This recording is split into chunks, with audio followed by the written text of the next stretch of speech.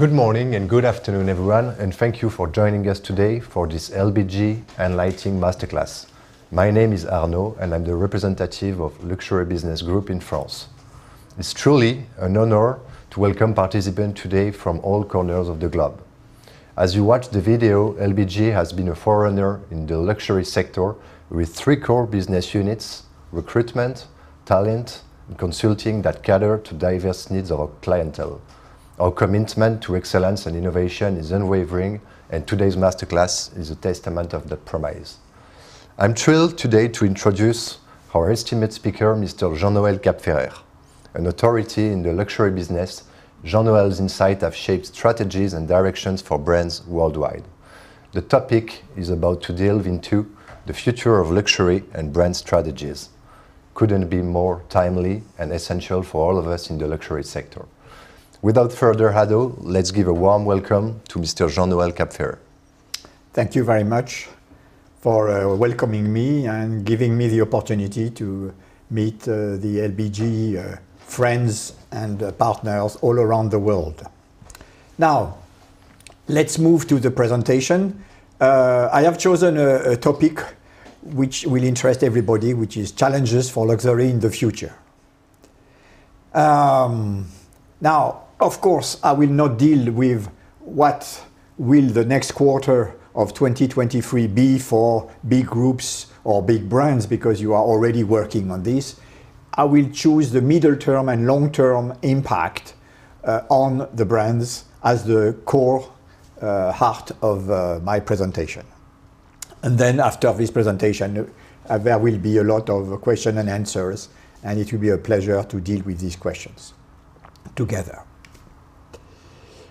Now, let's start with a very basic case. I have chosen here the 2 most profitable luxury brands in 2 different sectors. I have chosen Ferrari and I have chosen Hermès, which are both listed companies, listed brands, so the data are public. And it's interesting to see that Ferrari and Hermès, within their category, car category on the left and right is leather and fashion, have the highest operating margins, so profitability. And if you look at the last line at the bottom of the topic, of the slide, you see that the price-earnings ratio, that is price of the share divided by the earnings per share, is 49 for Ferrari and 62 for Hermès, and which is far above all competitors. So here are the stars of the stock market. Now, let's start with Ferrari. I have a question for you. The question is the following. Would you invest some of your money not in buying a Ferrari, but in buying part of the company? A share is worth now 285 euros, more or less today. So the question, in fact, is what is the future of Ferrari in your mind? Do you think you can put some of your savings in this company? And that's the issue. When we talk about the future, it means the future for growth and the future for profitability. It's not the future, like a fortune teller. It's very, very basic. And in fact, to answer, you need to answer these 7 questions, which are about the future. First one, this is the business of supercars, and the supercar fashion show is called Formula 1 races. So the question is, over the year, Formula 1 drags the audience of 445 million viewers. Do you think that in 5 years this will double, stay, or be divided by 2? Second question about the future. Each brand is a brand of values. So will younger elites, because the rich are younger and younger, the elites are younger and younger everywhere in the world except in Europe, do they still like the F1 values, or will these values be totally obsolete? Third question, will Ferrari keep its myth, its aura, or become a negative symbol of the yesteryear, which means the old time? Fourth question, Ferrari doesn't win anymore the World Championship. So the question is, can Ferrari stay with its pricing power and desirability if it doesn't win anymore any race? Then another question, can Ferrari brand stretchers, because they make cars but they also sell a lot of things, compensate eventually for the loss of aura? Question, would selling more cars dilute the brand? And finally, will electricity change totally the world, and there will be new brands, not Ferraris, maybe Tesla, that will take over the profitability and the growth in the electric world? And if you look at the stock market is already giving answers to these 6 questions. The stock market is a measure of how they see the future. And the stock market is confident for Ferrari's future growth and profitability. If you look from 2016 to 2023, the market cap has been growing. Now there is a bump because, of course, of the COVID crisis, but now it's up again. So the stock market says, yes, the future is bright for Ferrari, despite the 6 questions. And the first thing you have to look at is the extreme profitability of Ferrari. And this profitability is due to the fact that they starve the market. They don't produce and sell more than 13,221 cars per year. So they completely control the volume of production and the volume of sales. Second, they address an audience which is far larger than the number of people who can actually buy a Ferrari. And that's a key notion in luxury, always address to more people than to those who will buy, because luxury desirability rests on the difference between the number of people who love you and the number of people who can pay. And this is the Abu Dhabi theme park, extraordinary, where 99% of the people visiting the park will never buy a Ferrari, but they adore the brand.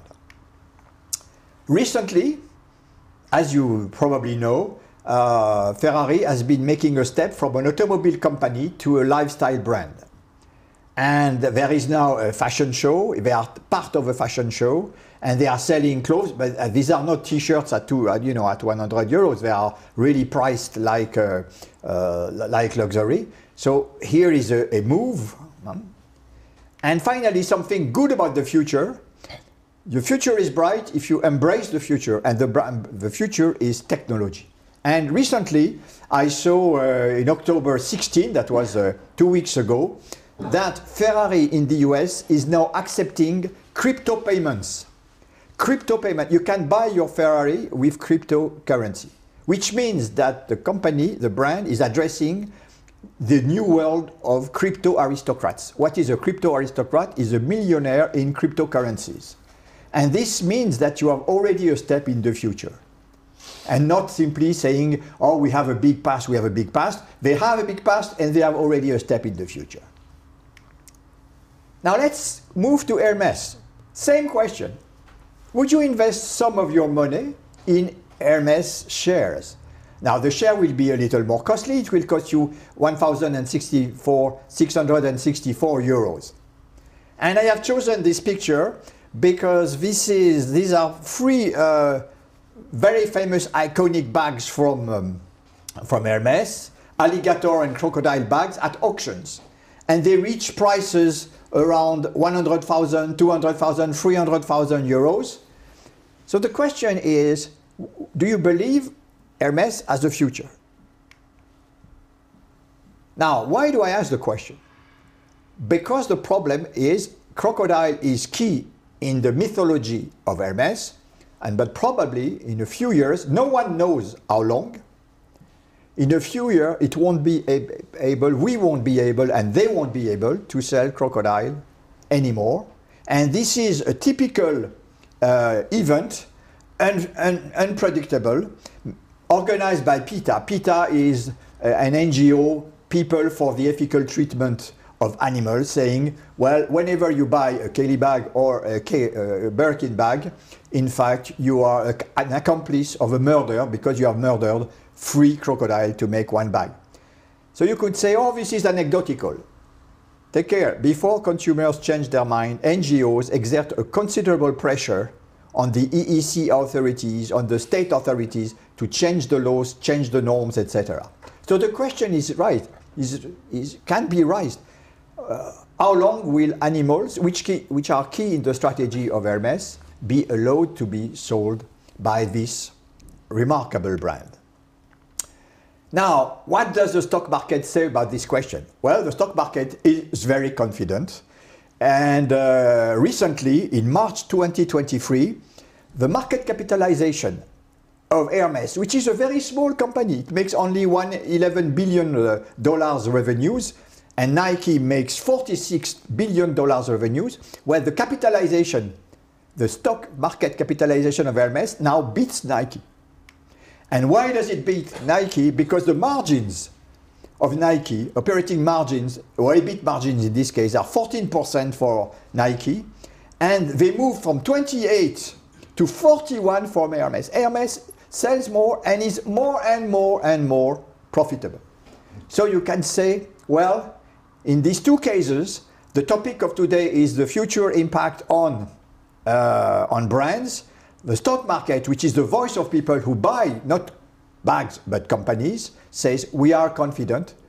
But at what conditions will it be confident? This is what we will be discussing now from now on. Now I want to talk about a small paradox.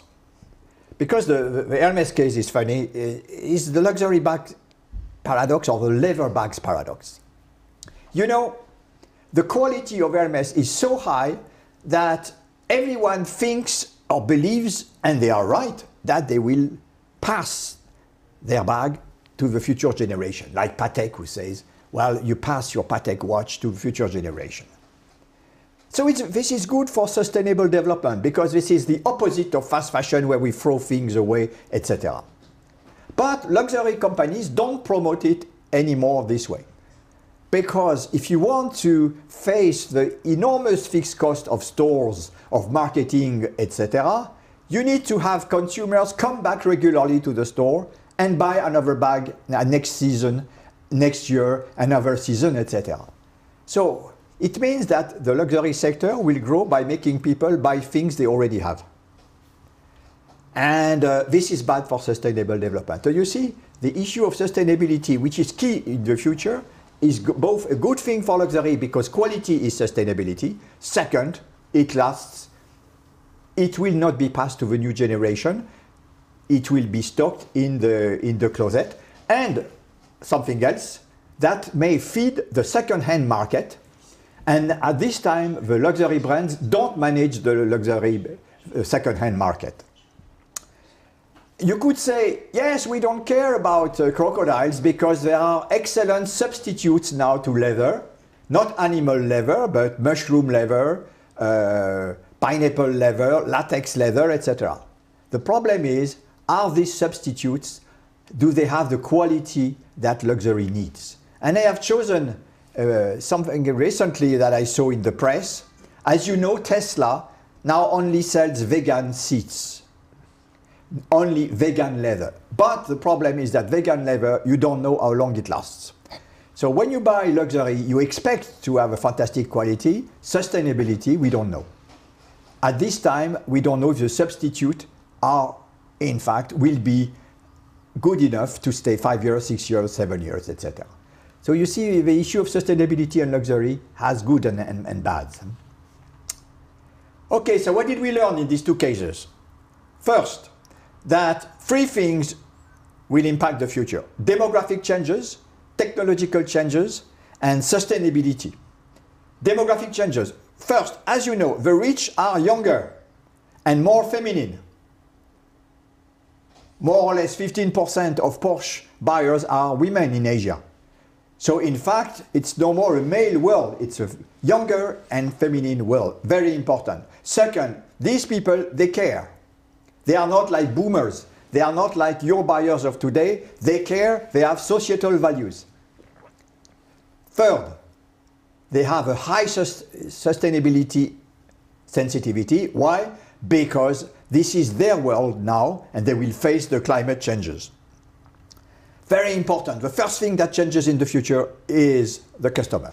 And we should always think of the customer. Second thing, technological disruption. And that creates new entrants, think of Tesla, or new competition. Second, young clients, they don't think tech, they live in it. They don't say tech. You say tech when you don't live with it. If you are living with it, you are just living in your smartphone and you exploit it fully. So Meta, NFT, AI, etc. are parts of the world.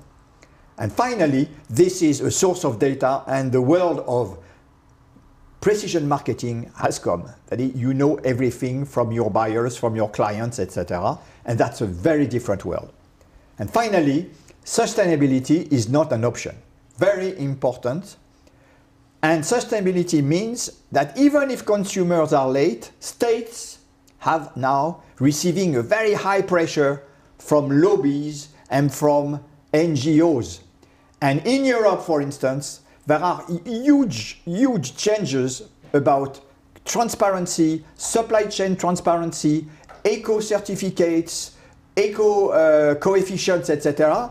And the world of luxury, not only of luxury, all companies will be submitted to these laws, and you cannot say, well, let's wait for the consumer to change. No, no, no, you will have to change, especially the luxury world, because of its margins, luxury must be a model. So this is what I say, sustainability fosters NGOs activism, and they speak loud on social networks, and social networks mean reputation.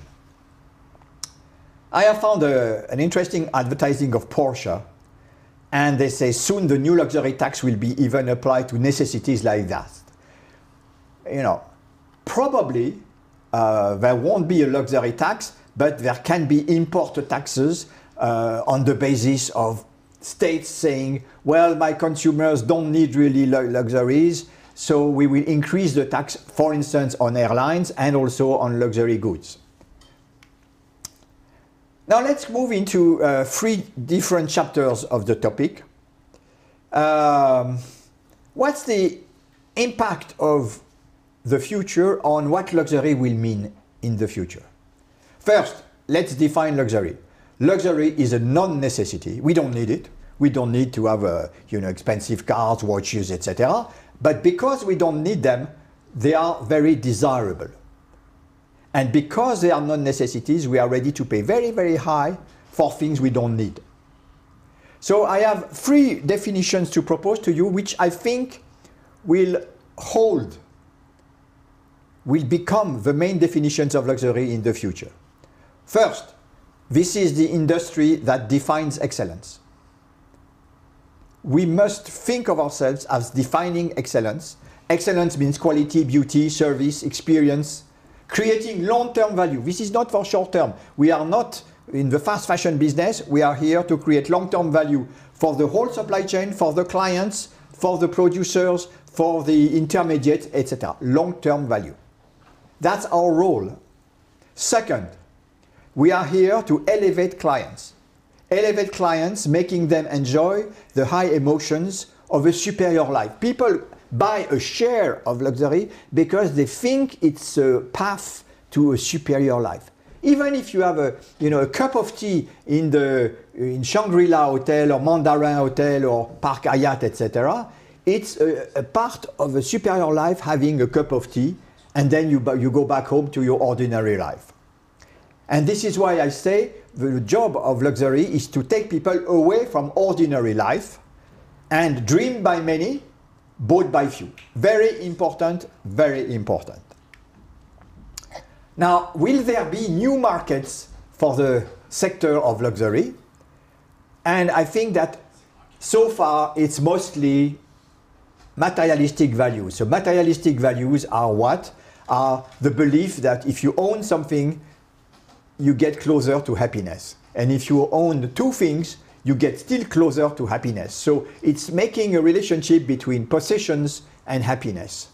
And now we probably enter the world of post-materialist experiences, like the wellness market, not the wealthness market, but wellness, organic foods, directly from the farm, no distributors, outer space travel, And I'm working a lot now about cruises.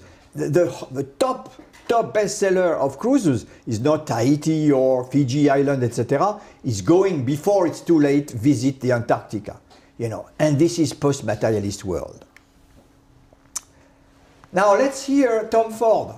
Tom Ford has a very interesting answer about what's the impact of the future on the meaning of luxury. He says, let's talk about non-conventional luxury. And he says, time and silence are the most luxurious things today for him. And you don't buy time, you don't buy silence, but yet it's very rare and it's more and more valued. Also, something interesting that I found and I want to share with you is that the more we put high-tech, the more we take the risk of losing something essential in life for the luxury market, which is the human relationships. And I found in a newspaper this notion that human contact is now a luxury good. And people, they know they have screens everywhere, and they say, give me a human relationship again, please, somewhere. Now let's move ahead and say, what's the future of, what's the impact of the future for the luxury sector? You know the Bain data. Bain is a consulting company that does a lot of studies on, not the consumers, on you, that is the companies. And this is the latest data they publish, which shows you that from 1996, at the bottom left, to till now, there is a constant growth of the personal luxury market. So you could say, okay, we can rest, there is no risk, no problem for the future. Take care. Naturally, when there is a war, when there is a crisis, when there is COVID, when there is AIDS, when there is things like inflation, etc., there are bumps. But beyond these bumps, what do you see is a constant growth of the luxury market. So it's very interesting to see, because there are very few sectors which have had 30 years of constant growth. Why is it so? Well, the answer is terrible. There are more rich in the world. This is called economic growth in the world creates new riches. Everybody focuses on billionaires.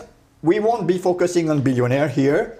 I'm not talking to Rolls-Royce or Bentley. I'm talking to people selling leather goods, leather and fashion goods mostly, and beauty products, etc. Very important. Okay, why is the future bright for you? The future is bright because there will be new first-time buyers. New first-time buyers means that your buyers tomorrow have not bought luxury today, and this is why there are queues in front of the mega stores of luxury everywhere. These queues are made by the fact that these people believe that they must buy what is known by everybody. So brand awareness is one of the key criterions of first-time buyers. Without brand awareness, you cannot have first-time buyers because they are conformists.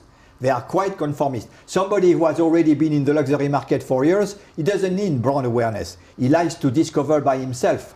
So marketing spend, marketing investment in brand awareness and image is part of the future, and your future is in your hands. It's in the level of investment. Just having a store is not sufficient, or being online. In the desire, remember, luxury is a non-necessity, so desire must be created. Look at the countries, you all know these figures. The future is in Asia. 60% of the customers in the personal luxury goods are in Asia. China, Japan, other Asian.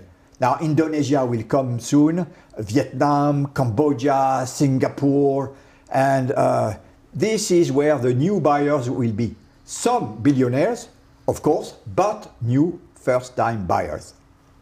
And don't forget Africa. There is oil in Africa. Oil is not dead. It will be dead in few decades, but Nigeria will be also a key country. Second, why sustained growth? Very important. By sustained, I mean constant. It means that there is a new upper middle class. I'm not talking about the high net worth individual. Of course, there are millionaires and billionaires, etc. But there is something important, And these are the people who take the plane and to come on the Champs-Élysées and to visit Seoul department store or Japan department store, etc. is the upper middle class. The upper middle class, they have now spending power. Take care, as soon as there is an economic problem, this upper middle class is fragile. Don't be afraid, you know, luxury is a non-necessity. You can postpone purchase and repurchase in 1 year, in 2 years. So constant growth doesn't mean there won't be some bumps in case of crisis where the upper middle class becomes a bit anxious about their future. But what you can postpone, you can buy a bit later. Second, Asia has something that does not exist in Europe. It's called the imperative of success. Imperative of success is something we have a difficulty to imagine in France or in Italy or in Spain, etc. Is you must be successful. And here is a very interesting study where consumers are asked, is it important for you to be rich and to look rich? And what do you see there? The country which has the highest score, or it's important for us to be rich and to look rich, is South Korea. 63% say yes. Then you have China, 50%. Then you have Japan, 43%. And then you have all the Europe. If you look Germany, France, they are very far, very far. So to be rich is glorious doesn't mean they are rich. But it means that looking rich is a fundamental dimension of face saving in Asia. And that's why there will be always geographical differences in the marketing of luxuries in Europe. And in Europe, I'm thinking of local buyers versus retail travelers, etc. In the States and in Asia. There are 3 different consumer psychologies. And what does a brand mean when it is known? When it is known, because if it's not known, it doesn't work at all. Luxury brands are international visas of distinction. I don't believe in local luxury. If somebody says, I am a Belgian luxury, or I am an Italian luxury, no, either you are recognized worldly or you are not. And as people travel, they want to be sure they've got the right visa of international distinction. New generation takeover, that's obvious. I won't spend too much time. Now, there used to be Gen X and baby boomers. I'm a baby boomer, as you can see. And now you have got the Y and Z people. And what's interesting is that the Y and Z people, they redefine what is extraordinary. Remember, luxury is here to sell extraordinary things. Extraordinary for that price. It doesn't mean, far-rocketing diamonds at 300 millions. No, I'm talking about for that price, that wallet made by a very famous luxury leather brand is remarkable by its handmade, etc., etc.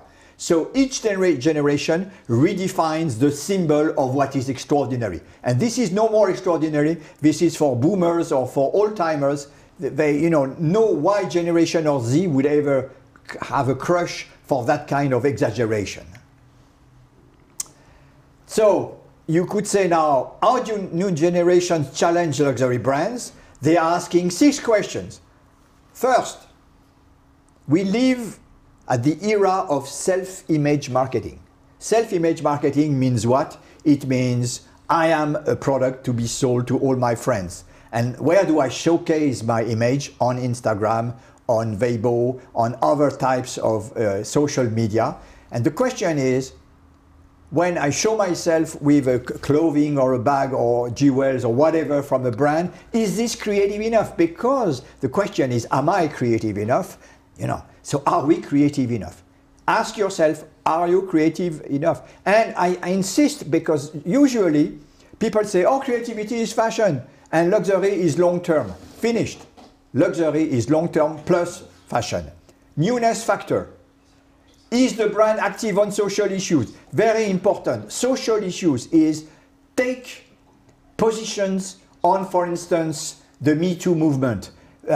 You cannot just be there and say, I am in the business of things, I sell things, I don't have to tell you what my values are. People want to know if they pay a high price, what are your values too? Are you authentic or greenwashing?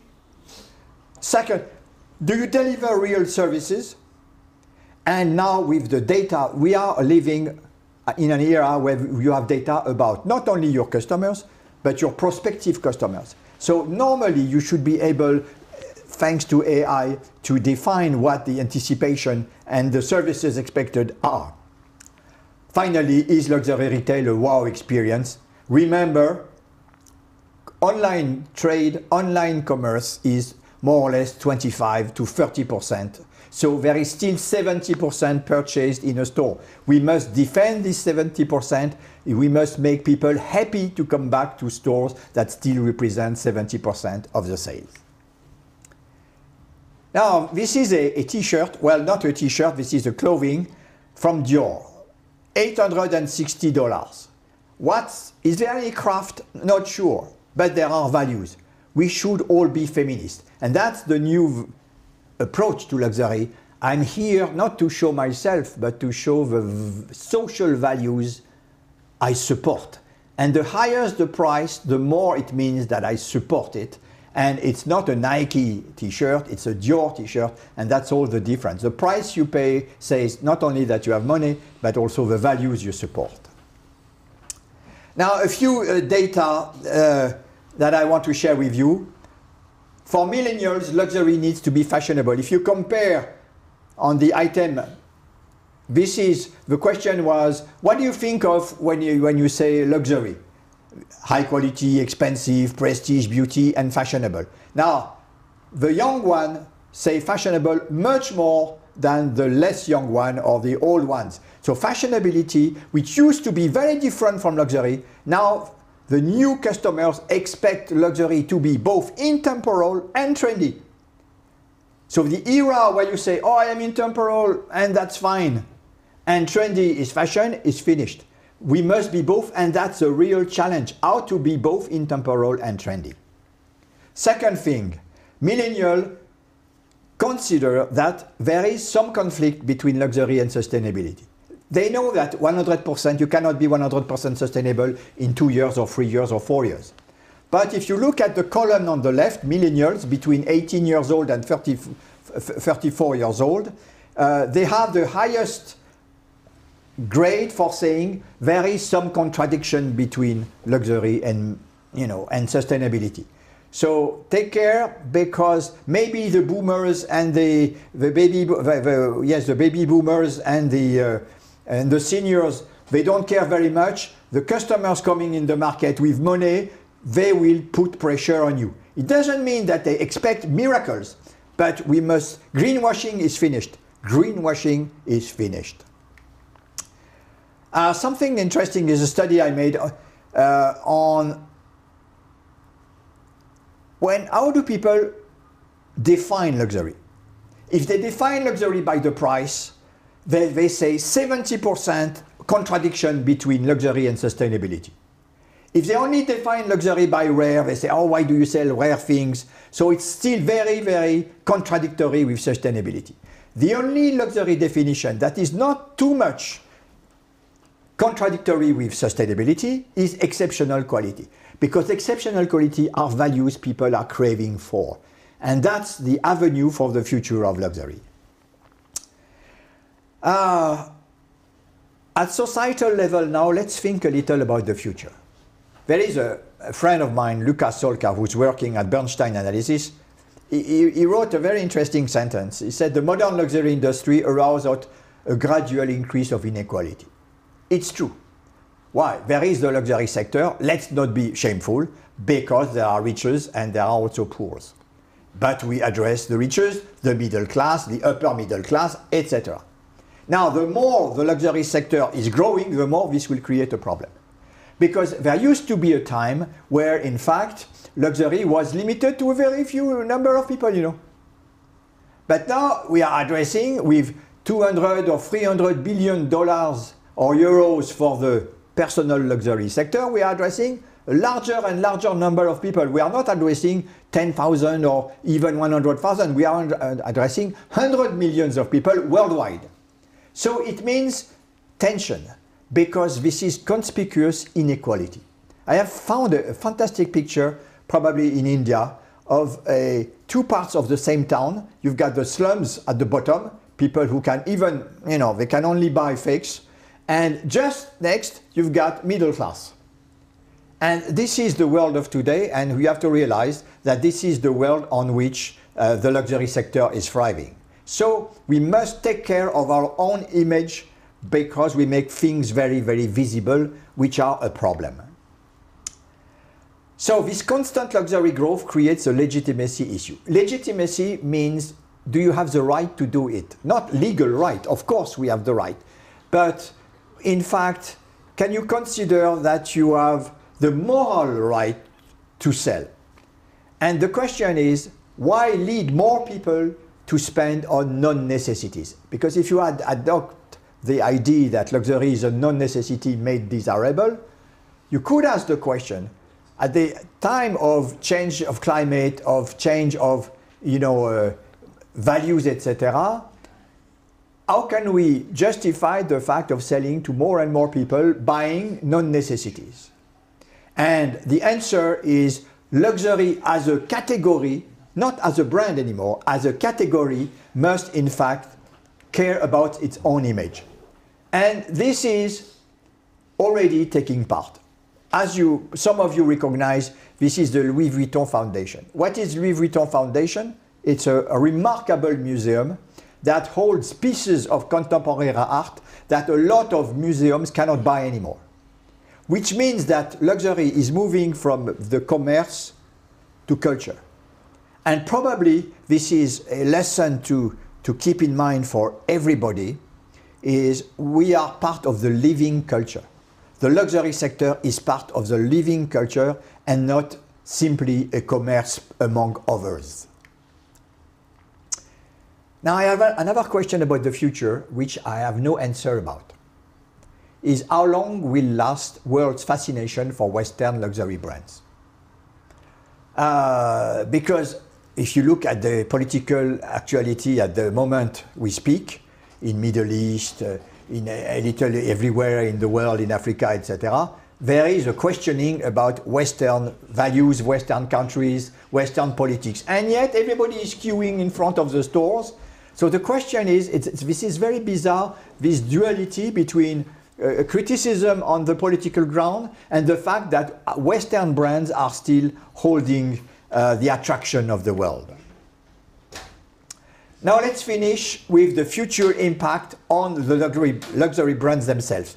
We saw the future impact on the concept, then on the sector, and now let's talk about the brands themselves. And if we talk about the brand themselves, first thing, very important, this is a very high fixed cost business. You know it. Before you have one client entering the store, you need to have the store, you need to have the best place, you need to have the best flagship, you need to have everything, even if there is no consumer coming in. So it is a high fixed cost business. Second, because it's a high fixed cost business, a lot of the brands are becoming part of groups, and these groups tend to concentrate themselves. And the groups are listed at the stock exchange. So they must publish every quarter new data about growth of sales and growth of profitability. Okay, which means that in the luxury sector of tomorrow, small is not beautiful anymore. People in the storytelling, they say we are small, we are small, we are small. In fact, if you want to grow while making money, you cannot be small anymore. You start small, but you don't stay small. And this is a classic figure that you can find on Exane BNP or Bernstein Analysis or Morgan Stanley. It's a picture that shows you horizontally the revenues per year in billions. And vertically, the level of profitability, the EBIT margin. And what do you see? Small is not beautiful. If you are too small, you cannot face the fixed costs and you don't make money. So of course, you start small, you are like a baby, and then you grow little by little. But this idea that we should remain small is a problem for profitability and for desirability. Now, how do brands grow? At this time, they grow during taking three paths. The first one is that, of course, everybody likes to have celebrities, billionaires, millionaires, etc. But good, there is also the upper middle class that takes the plane, travels all around, and queue in front of the flagships. And they are also called the Henrys. Henrys is a very important concept. High earnings, yet not rich. So these are people who don't have a lot of patrimony, but they have revenues. And when there is an economic crisis, the first thing they will be doing is postpone spending because they are afraid of their future. Second, beyond handcrafted rare products, now the brands sell t-shirts, hoodies, sneakers, because that's the way the young rich dress. So you cannot ask them to wear a tie like me. Say, you dress as you want, but wear a Dior or a Vuitton or a Prada or a Loro Piana or a Gucci sneaker, because that's the way you want to dress, but dress it the luxury way. And finally, beyond products, brands sell now experiences, hotels, restaurants, spas, travel, sport, etc. Now this is an example. To grow, brands extend the frontiers of luxury. This is Dolce & Gabbana, 800 euros. No, you can be very creative, but first put 800 euros. So it's you don't compete with Nike here. You compete with the largest luxury brands. Now, here comes the thorny part, the difficult part. Because luxury is the only sector where growth is a problem. Not because there is no demand, but because too much demand creates dilution of brand equity. And your challenge will be to resist demand. Resist demand is the key success factor of Hermès. Resist demand is the key success factor of Ferrari. Resisting demand is a very subtle strategy, as I will show you now in a few slides. The second thing is the paradox of luxury. In luxury, you sell dreams. Dreams is what people wish to become. They are not that, but they wish to become. They wish to be loved, they wish to be respected, they wish to be admired, etc. The higher the dream, the higher the sales. Great. Now the problem is that the higher the sales, the lower the dream. So success is, and the growth of the luxury sector means that brands are successful. How to sell more yet remain desirable? And the answer is by increasing the price. Now, increasing the price is not a winner-takes-all strategy. Increasing the price means if you are desirable enough, because if you increase the price and you are not desirable, what happens? People say, oh, it's not worth the price. So the issue is that of desirability. And desirability means having two legs. And here is something that is key for the future of luxury. These two legs are these ones. On the left, first, are you sure you are a luxury brand? Defend the luxury status of your brand, and it means activating timeless motivations. What is timeless motivations? Is things that last long term. If you have only this, it's great, you have a great past, you have a great intemporality, but you are not part of today's life. So you must, in the meantime, create excitement for today and capture the evolving tastes of new clients. And you need to do both. A lot of people, if you are too much on the right, you are a fashion house. If you are too much on the left, you are an antique house selling the past, but not the present or the future. So you need to do both. Selection and seduction. Everything on the top, rarity, exclusivity, past, extreme craftsmanship is about the status, your luxury status. But if you don't have prestige, creativity, inaccessible, etc., you are not capturing the present, and etc. So, two tasks now. Defending the exclusive and intemporal status of the brand. This is the big difference between fashion and luxury. In fashion, we love time. In fashion, we love handmade. In luxury. In luxury, we love time, long time. We love handmade. We love place of origin. We love volume under control. We love highly selective retail. We love pricing, and we love bespoke services. That's luxury status intemporally. If you don't defend that, you are not a luxury brand, and you will not be in a luxury brand in the future. Bespoke services, what does it mean? It means that very important clients and high net worth individuals, what do they want? They want to be recognized as such. They want to have a special treatment. And I saw that Louis Vuitton has just created a lounge in Doha airport, restricted entrance. It's not for everybody. If I go there, I have no reason to be allowed in it. So it's really with this notion. It's like when you take an airplane, you've got the first class people, business class, eco class, etc. And they don't mix. Don't mix customers between themselves. This is the essence of clienteling. Don't mix. Okay, let's move to the end. And I finish by the second leg. Remember, first leg, defend your luxury status, intemporal values. Second, add the cool factor. If you don't have the cool factor, you will not be desirable. And the cool factor is not something you can create for yourself. You cannot say, I'm going to become cool. No, you get the cool factor from the street. So the high street gets the cool factor from Main Street. That's the originality. Cool is borrowed from street artists, street food, street sport, street everything. Let's see examples together. Up. Old example now.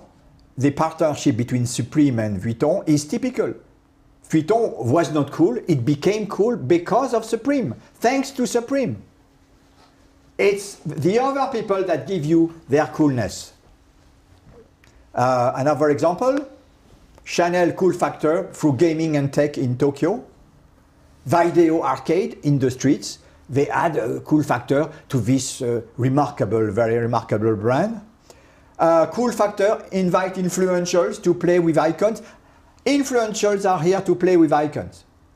You have Pharrell Williams and the beloved Karl Lagerfeld, and they play with the famous tire of Chanel, and this is how you get cool, by playing. Another example, Yayoi Kusuma, famous Japanese artist, plays with the icon Veuve Clicquot. This is how you create the cool factor. Up. Another cool factor, Veuve Clicquot mobile pop-up bar. You say, oh, this is very creative. It's from the street. You become cool on the street. You don't become cool just by ads or by TikTok, etc. But TikTok is very important. Let's move ahead. So what did we learn? And maybe we will end up with this part. To be cool, luxury brands need also to cultivate tensions. In classical marketing, you have to make a choice. Are you exclusive or inclusive? Are you old or modern? Are you long-term or ephemeral? In luxury, we must provide the best of all worlds. You must be both. So let's see examples. How Karl remained cool? He was the one that destroyed the wall between discount and luxury. And he created ephemeral collaborations with H&M. Not, if it had been long-term collaboration, it destroys the brand. But ephemeral collaboration with discount is cool. Another example, Estée Lauder collaboration with Uber Eats. Another example. Tiffany now adds a touch of inclusive and modernity. Dior, typical extreme luxury pop-up store, full IC pop-up store in a very, very top-notch skiing resort in China. Yes, that's the exclusive part. Yes, but if you wish, you can also have Dior refinement by buying a cup of chocolate in the new Montaigne Street Dior flagship, and that will cost you 20 euros. And so it's open and close, classic, modern. And I want to end up with this recommendation. the older the brand, the bolder it needs to be. Because it's very practical when you have a past to believe that because you have a past in luxury world, you can be lazy. And often the past is an occasion to be lazy. Now, the past gives you the status of luxury, but it doesn't give you the edge of desirability. So we need marketing spending, not simply saying, oh, because I am an old luxury brand, I can have this price and this volume. No, no, no, no. Beat for today. And I have taken the famous, very famous Dom Pérignon brand created in 1693. And Dom Pérignon is the name of a priest. It's a religious drink, sacred drink. And yet they passed an agreement with James Bond. And what do you see? You see Dom Pérignon just after or before sex, you don't know. But in any case, this explains part of the coolness of Dom Pérignon. It's not a brand that simply rests on its laurel of the past. It says, okay, what's the hot thing to be today? And they don't have to choose. They do both. And James Bond is very, very past because this is Sean Connery. And I just want to show you, if I can, because it doesn't work anymore. The last picture I want to show you, can you move to the next slide, is the very recent partnership between Dom Pérignon and very famous today's leading artist. And this is the Rosé 2006 Dom Pérignon by Lady Gaga. And there are other artists, and this is how you are both sacred and cool. Another slide, please. And I will finish by this very interesting marketing idea by Veuve Clicquot. Veuve Clicquot is a typical luxury brand worldwide with a positioning feminine. And here is an idea that you can offer a Veuve Clicquot bottle by putting the local address of the destination. So it's both local and global, and you don't have to choose. You are both things. Let's move ahead. Let's finish. Never sacrifice long term to short term. Long term is what we are here to be for. Remember, the role of luxury is to create value long term. Let's make a break at this time and move to the question and answers, if you wish. Well, thank you, Jean-Noël. Thank you for that insightful presentation. Yeah.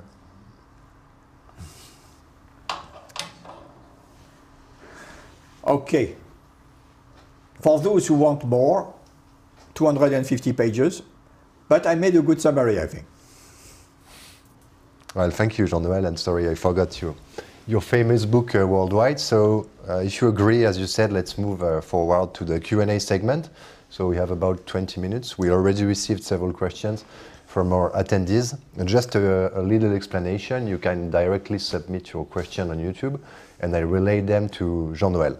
And now I will also use my mobile phone, as everyone, and get the questions for Jean-Noël. So first question, Jean-Noël, we received from South Korea is about the sustainability and luxury. Mm-hmm. So is sustainability becoming a core value for luxury brands, and how are luxury brands addressing environmental and social responsibilities?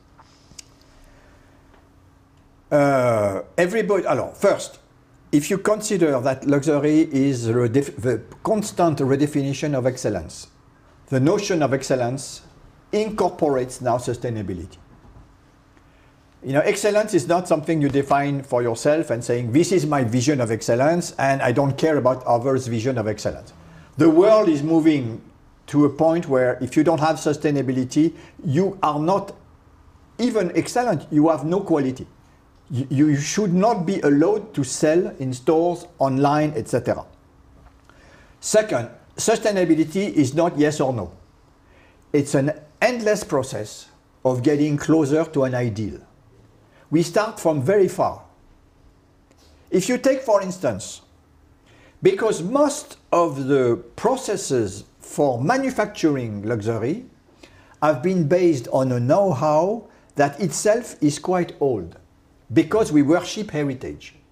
As we worship heritage, we consider that, for instance, the way to make crystal baccarat. Baccarat crystal is very famous, and one of the reasons of this very specific noise of the crystal baccarat is lead in the glass. Now, everywhere in the world, people will say, we should get rid of lead, or lead, je sais pas, le plomb. All right. And this means changing century-old processes of making the best crystal in the world. And yet, we will have to do it. Same thing for leather. Maybe in 50 years, we'll be using only substitute levers. At this time, we don't know if these levers are good enough for luxury. So we must try to put luxury in the way we work already in a traditional way and start changing this way. So this is for the production mode. But sustainability is for the whole supply chain. Because in luxury, we tend to integrate the supply chain upstream and downstream, which is but if you are working with a lot of licenses, partnership, etc., your job will be to make these partners work in a more sustainable way, which is very complicated because it's different when you do things for yourself, and if you do things for yourself, which means that you are able to tell yourself, I have to change my modes of production. Now, if you are only working with subcontractors and you ask them to change the way they are working, you need to be a big client to make them change. If you are a small client, they will not change just for your eyes. So they're making the whole supply chain evolve towards sustainability is a challenge that will take time. So what is expected from luxury brands is that they demonstrate, finish with greenwashing, that they demonstrate that they have engaged a process of changing the whole supply chain little by little with an ideal and this ideal is pushed by the local authorities. The local authorities in Europe, for instance in France, there are new laws now pushed by Kering and all other actors of the luxury, personal luxury sector to suppress waste destruction, over inventory destruction. You know, the problem of luxury, as also of fashion, is the coincidence between demand and supply. And sometimes you have produced so much that in fact you have still a lot of products left at the end of the year or left at the end of the season. So you can, there used to be strategies of destruction, and this is not allowed anymore. There is a second-hand market. There are other routes to keep the product, but not to destroy them anymore. So there is something very important I want to stress again. In all parts of the world, with different speeds, authorities are taking laws, norms. Norms is something that applies to everybody, that you are not allowed to sell if you don't comply with the norms, which will push a lot of transparency from the brands. And this transparency means that in the annual report, every year, there are a lot of data on finance. And now there will be a lot of data on progress in sustainability. This exists for many years. It will be now an obligation. Well, thank you, Jean-Noël. Very clear. I had another question from Saul, which is even for myself very interesting, I guess. It's about the Korean influencing today and how Korea influencing the luxury industry. And how do Korean fashion, culture, K-beauty, etc. has an impact on the luxury trends? First, Korea has an enormous impact on Asia. Because Korea is, it's very interesting. It's like influencers, you know. We are all speaking about influencers and how influencers have changed the world. The world of fashion, for instance. What is an influencer? Is a person like you and me, except that he's not like you and me. And instead of having a lot of new buyers, remember, the growth of the luxury business will be based on first buyers. millions of first buyers.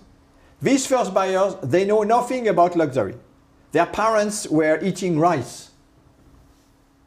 And now they have money. And why should they believe brands they have no idea about? Western brands. So they need middle persons with a lot of reputation close to them. And this is why influencers are becoming a key marketing, a necessary marketing input in any marketing plan. Okay, I need somebody like me who tells me what to do because I know nothing. Now, of course, millionaires, they don't care about influencers. All right? So what's the relationship with Korea? Korea is acting as an influential vis-à-vis China. Because Korea is both a very Asian country, and whenever I go to Korea, I love it because I feel at home. And in the meantime, it's a country that has incorporated a lot of Occidental codes. So it's an interesting mix of first Asia and the West.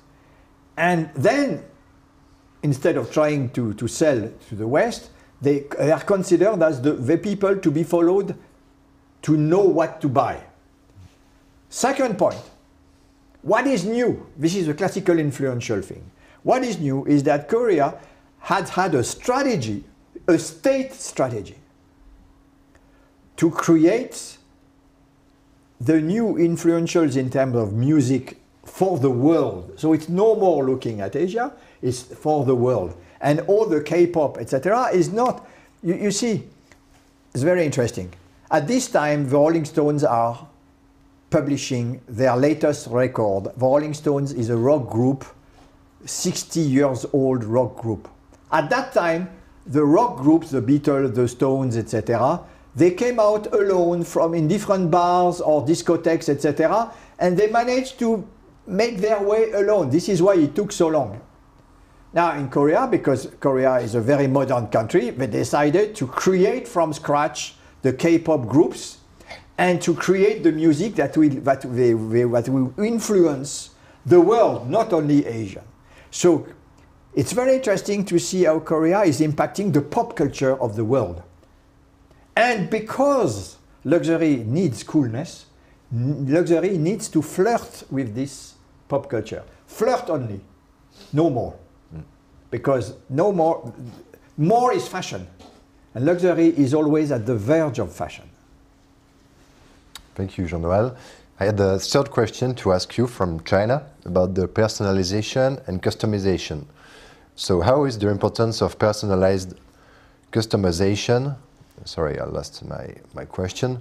So again, how is the importance of personalized experiences and customization reflected in the luxury sector? Thank you very much. Well, the highest the spending power of your client, the more he doesn't want to buy the same thing as others. So here we address the consequence of success. The consequence of success is that you will have to manage 3 types of clients. Your fans. Second, the fans are the believers, those who believe in your brand. They only think of you, they dream of you every night, etc. But the people who are queuing are also sometimes people who think they should buy your brand among others. We call them the butterflies. They move from one brand to another. They are not fans.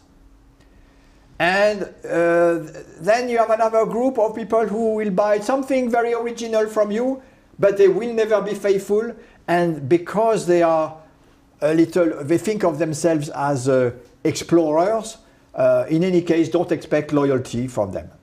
So here is already a first problem. Because of the growth of the clientele, we have to think, how can I treat differently these people? Because fans want to be treated as fans and they don't want to be treated as wannabes or as butterflies, etc. And within the fans, you have 2 types of people. You have the people who are the old-timers, and for them, they are the brand and you should respect them and they like the past. And On the other side of the fans are the fans of what you are becoming and the newest part of what you are. And it's very difficult, you know, if you are Burberry, for instance, to talk to the old-timers who say, oh, let's talk about the old Burberry and I want the trench coat, etc. And the new ones who want things very electric, very modern, very trendy, etc. So there is a portfolio clientele management issue. Still in this portfolio management issue, there is the idea that there are some people very rich.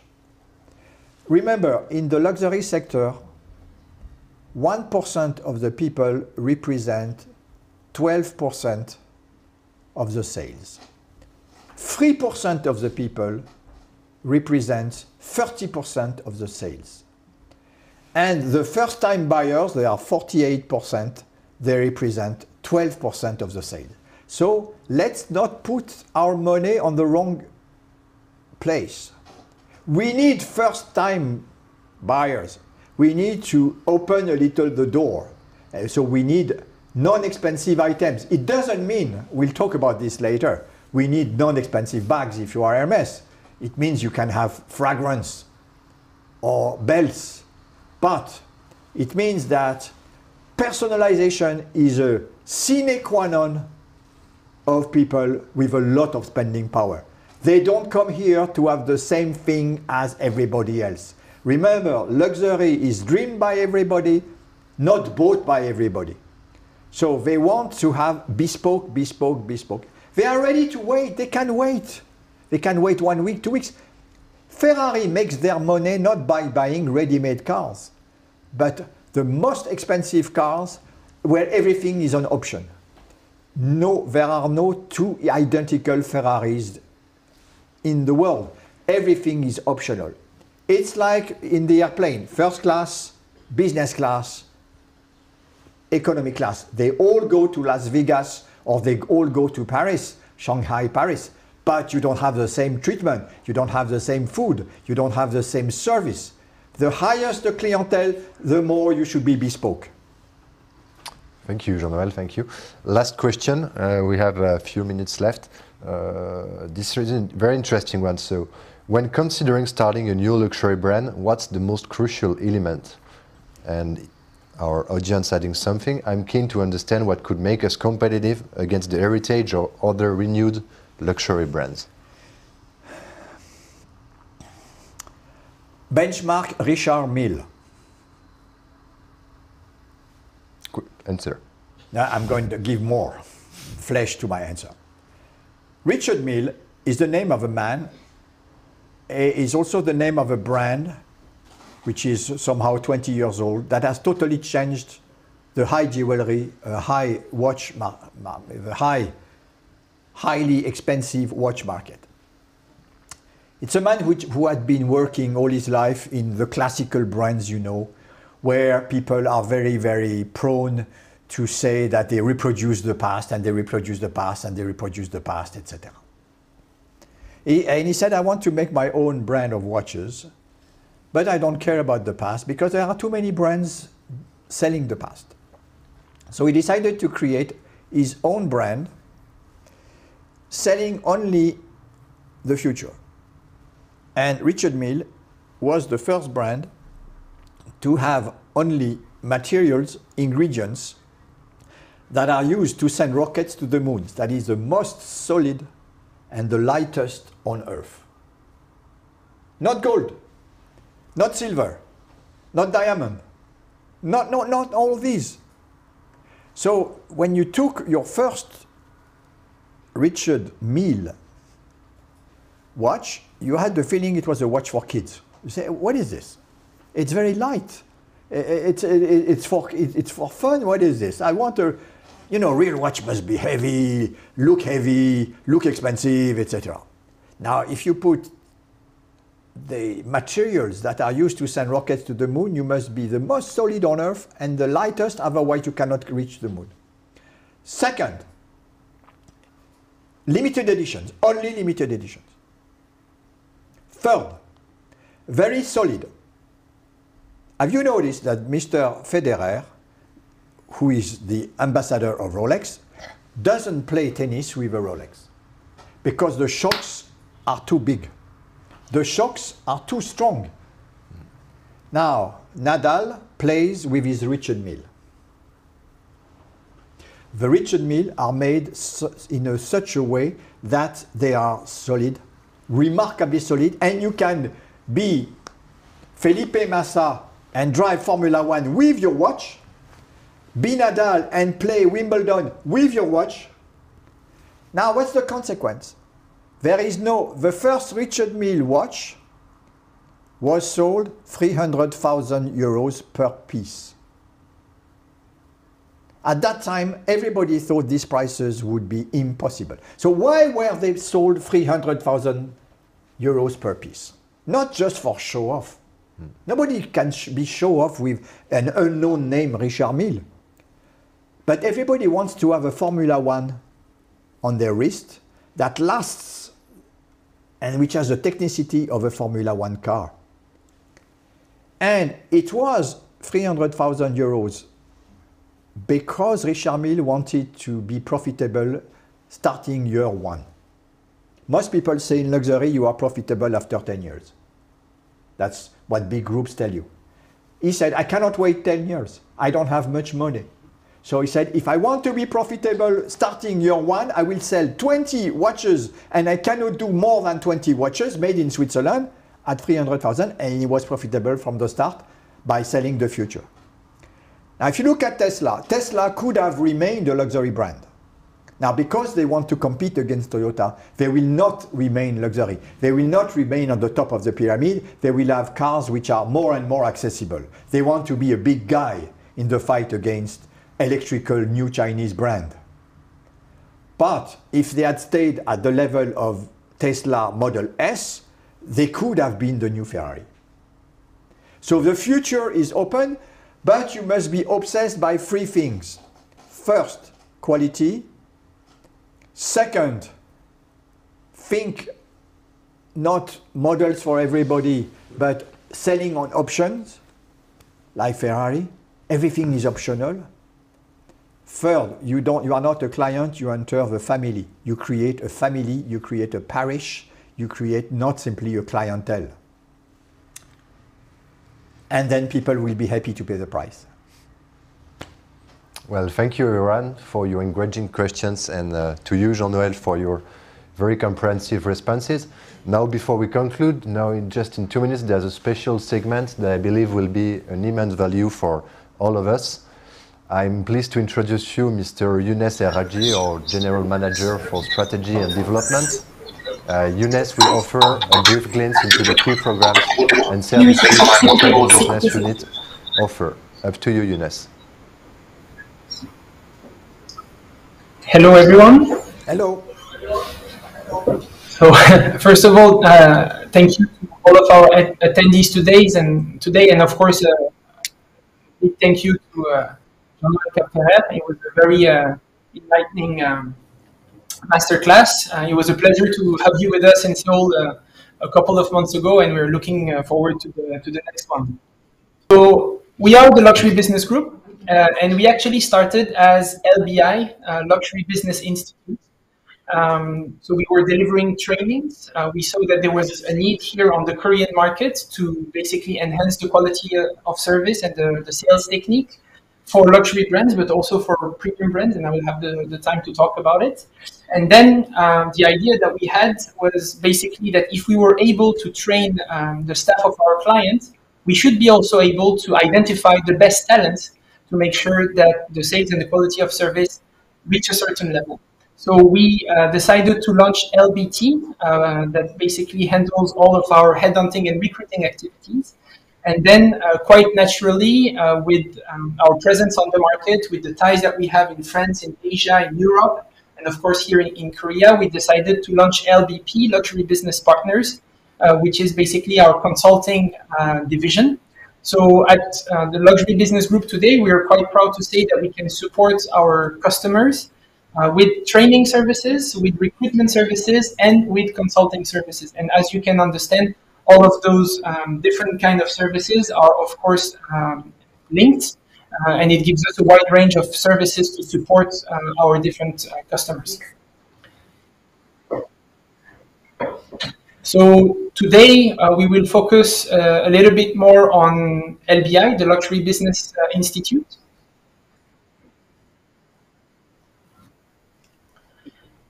And I'll give you probably a better vision on the different kind of solutions that we have for the luxury sector, but also for the premium sector. So in a nutshell, and for your information, LBI has started around 15 years ago, so it has been quite some time here in Seoul. So we are headquartered here in Seoul. And we are very happy and proud to say that we have supported around 100 different clients. So of course, as our name indicates, in the luxury sector, but also in what we call the premium sector, in different industries such as hospitality, such as cosmetics, such as automobile. And we have supported them thanks to more than 60 training modules that we have developed with the support and the very precious insights, from our over 170 experts, and I will take the time to speak about that a bit later. And we are very proud to say that we have delivered around 9,800 trainings, almost 10,000. And of course, we are looking forward to the next 10,000 trainings with our trusted partners.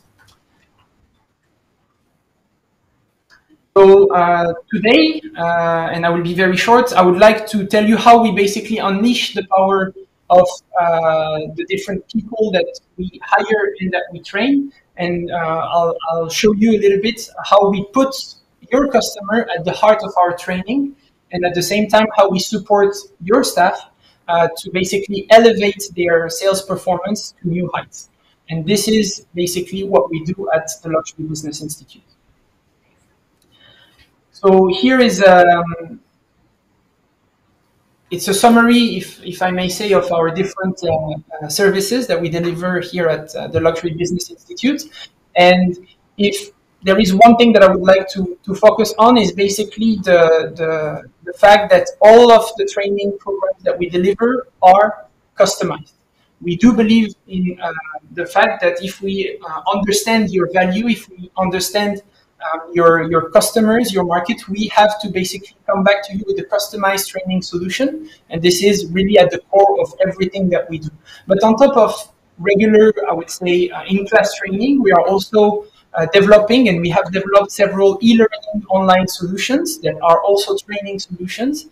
And we are able to develop new modules, such as, for example, on-site coaching, that help us and help you to make sure that what we have delivered in our training classes and our training sessions are actually put into practice in the store or in your hotel, for example.